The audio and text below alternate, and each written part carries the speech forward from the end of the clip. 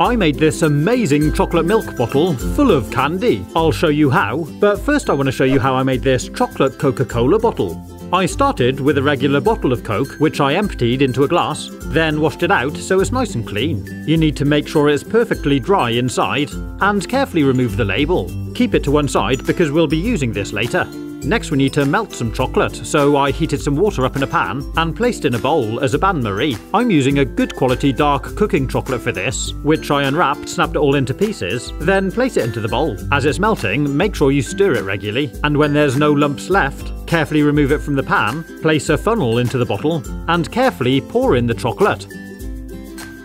Then we need to slowly tilt and rotate the bottle to completely coat the inside. We need to go right up to the bottle neck and make sure the entire inside is covered. Then lie it on its side so it can start to set, but as it cools and starts setting, we need to regularly rotate the bottle to make sure the chocolate layer is nice and even all the way around. So that it's strong, it needs to be a good thick layer, so if you need to, do add some more chocolate. And while it's setting, I'm going to show you this really cool trick I did with an Easter egg. I took it out of the box and unwrapped it from the foil, and as with most Easter eggs, it's completely hollow, but I reckon it would be far better if it was actually filled up with M&Ms. The two halves of this egg are actually stuck together, and you can see the join line running down the middle. I used a sharp knife and made a series of holes around half of the base of the egg to weaken it, so I could snap it off and make a nice neat hole. But when I tried to prise it out, only the end snapped off, but actually that'll be a big enough hole for the M&Ms to go through, and it's a nice neat break, so it should stick back on easily enough later. To hold the egg as I'm filling it up, I took a ramekin and used it as an egg cup,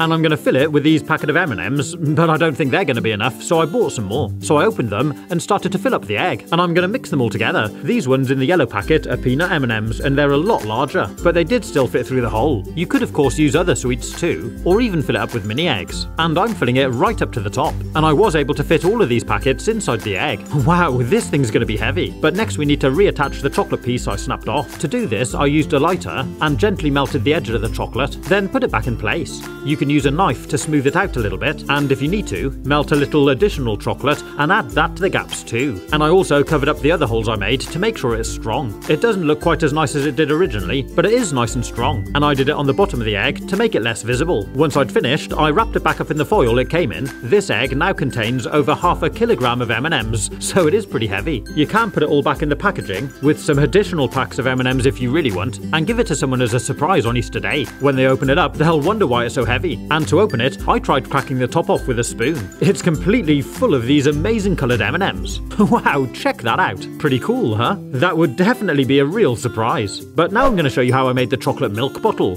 It's the same process as the Coke bottle. Once you've emptied it, wash it out with water, leave it to dry, and carefully remove the label. Now for this one, of course, instead of using dark chocolate, we need to use white chocolate. Again, I snapped it all up and melted it in a bain-marie, and because of the size of the milk bottle, we're going to need a lot of chocolate, so I actually added a few more slabs. It took quite a while, but I ended up with this huge bowl of melted white chocolate, and wow, that smells amazing. Carefully remove the bowl from the pan, and slowly pour it into the bottle. Again, we're going to need a really thick layer to make sure the bottle is nice and strong. And once you poured in a load, start tilting and rotating it. We need to completely coat the inside. You have to make sure the handle is full because it needs to be strong, and slowly start working your way right the way to the top. Once it is all covered, lie the bottle down and leave it to start setting. Again, as it's setting, we need to regularly rotate the bottle to make sure the layer is thick and uniform all the way around. Otherwise, we just have a thick slab at the bottom and the rest would all be quite thin.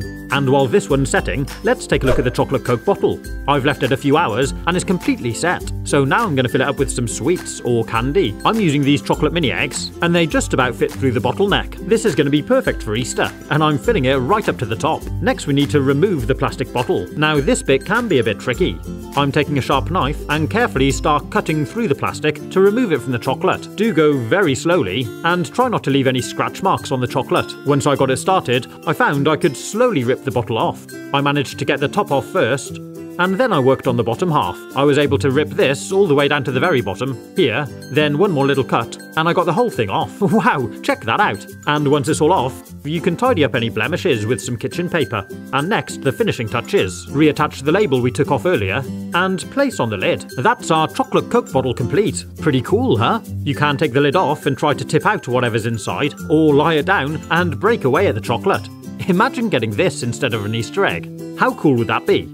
Back in 2016, when I passed the 2 million subscriber milestone, I made this chocolate cake to celebrate. There wasn't actually any cake in it, it was just chocolate and M&Ms. And to make it, I used one of these non-stick cake tins, which has a removable base, like this. I melted down a big load of chocolate again, and poured it straight into the tin. Again, I carefully tilted and rotated it to make a layer that completely coated the inside. Then sit it down so it starts to set. I kept the bowl of chocolate warm in the hot water so that we can add some more later if we need to. As it was setting, I kept making it thicker and thicker, and then in the end I found it easiest to spread it around with a spoon. I think that's about done. That's a nice thick layer. I left it to set, then took a nice sharp knife to cut around the rim. We want to make sure the chocolate is nice and flat so it can sit on a plate without wobbling. As I'm cutting it, it does still feel a little bit soft, so I'm going to leave it a little bit longer to set. But you can really see just how thick the layer of chocolate is. And once it has completely set, you can go ahead and remove the tin. I lifted off the sides and peeled off the bottom. And there we have our chocolate bowl. And I'm filling it with different types of M&Ms. The colours just work so well together. But you could of course fill it with whatever you like. I filled it right up to the top, but now we've got to somehow turn it over. So I took a plate, sit it upside down on top, and carefully flip the whole thing upside down so it sits on the plate like this. Whatever you do, don't lift it up. Then to cover it, I used this homemade icing. It's super easy, it comes already rolled out, so we just gotta lay it over the top. Now it's starting to look like a cake. I used a knife to cut off the excess, and I added a bead around the bottom to help it stick to the plate. Then you can decorate it any way you like. I made my own YouTube play button and added icing and numbers. It was a great way to celebrate 2 million subscribers. And now we're fast on the way to 7 million subscribers. So thank you all so much for your support. You've been absolutely amazing and I really appreciate it. And now back to the chocolate milk bottle. So, once it's set, it'll look like this. Wow, that's pretty heavy as well. The next stage, of course, is to remove the plastic. So take a sharp knife and do go very carefully. I started at where the label's going to be, so if we make any scratches by mistake, we can cover them up.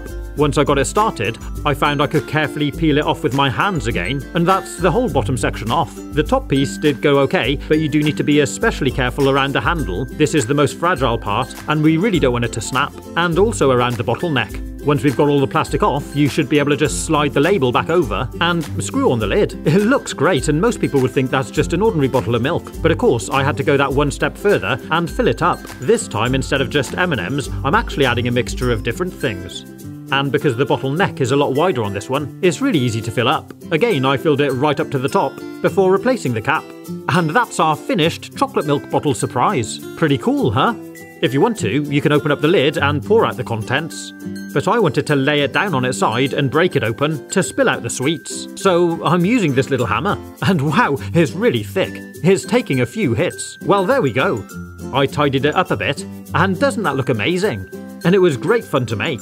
Now, I really love these chocolate cream eggs, which is why I tried cooking with them and testing them with kitchen gadgets. You can see just how I got on by clicking on this video here.